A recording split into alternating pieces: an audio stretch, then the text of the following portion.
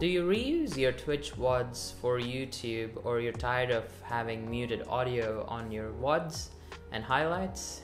Here's what you can do. Let's look at the simpler solutions first. The first thing you can do is to disable VODs completely if you don't use them. The second thing you can do is to use non-copyright music on your stream, so that way you don't get muted audio in your VODs. But what if you're like me? You like to do song requests and play copyright music on your stream and still want VODs to be not muted? Here's what you can do. First up, pause this video right now and watch my video right up there to check out how to split audio into 3 different channels using Voicemeeter and Voicemeeter Banana. If you've already done that, follow along this guide.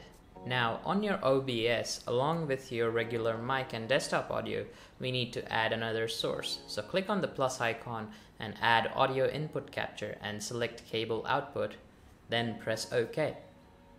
Now open advanced audio settings. Now keep in mind that track 1 is the stream audio, track 2 would be our VOD audio, so that's what's going to the VOD.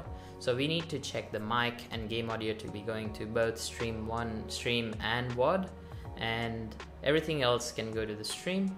What you need to do is uncheck the audio input capture on track 2, so it doesn't get recorded on Twitch VOD, but is actually sent to the stream. The final step is to go to settings, then output, then hit the checkbox next to Twitch VOD track and select radio button number 2. You can now go live for a real short time on a throwaway account to test these settings. It works flawlessly for me, and if you did everything correctly, it should work for you.